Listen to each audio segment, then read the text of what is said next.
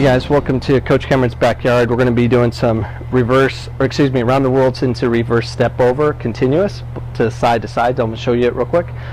So basically you just step in front of the ball straight into the reverse. Transition is alternating feet with in-betweens, and you just continue.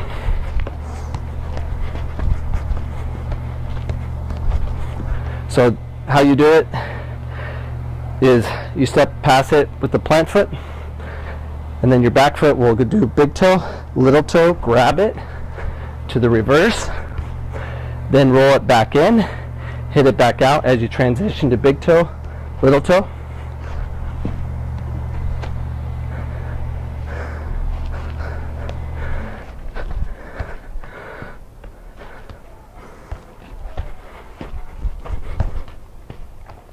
So if you get a lot of reps on that, you're going to get extremely tired. More balance, quicker, faster.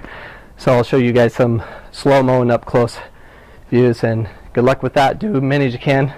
10 sets of 10 would be ideal. Of course, that'll take a lot of energy. Good luck.